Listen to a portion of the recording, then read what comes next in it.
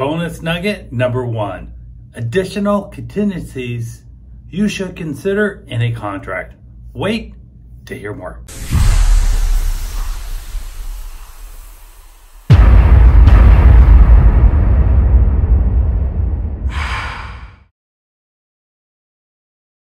In a second, I will be discussing with you a few additional contingencies you should consider when you're writing that contract for your buyers. A complete list will be available for you in the YouTube description box below.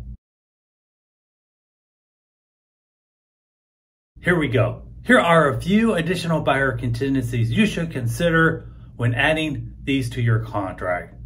First, lot lines. Seller hereby agrees to hire a licensed surveyor to have the property professionally marked and surveyed within 10 business days of closing escrow. Second, due diligence. Offer is contingent on the buyers performing the unconditional due diligence on all aspects of the property within 10 business days of mutual acceptance in writing. Next, final permits. The seller hereby agrees to provide the buyer from the city or the county that all the building permits have been finalized on the property.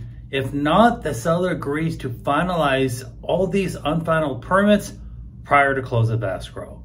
Next, home cleaning. Seller hereby agrees to have the home and all floor coverings professionally cleaned not sooner than 3 days prior to closing. Next, septic system. The seller hereby agrees to have the septic system and the drain field professionally pumped and inspected by a licensed septic person at least 10 days after mutual acceptance.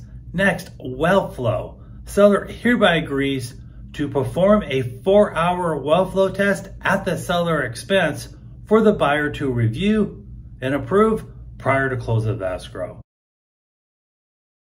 Thank you again so much for watching my video series on real estate tips. Once again, this is Ken Mucha with High Desert Realty coming to you from beautiful Bend, Oregon. For more free real estate tips, simply follow me on my YouTube, Facebook, and Instagram channels. Have an awesome day.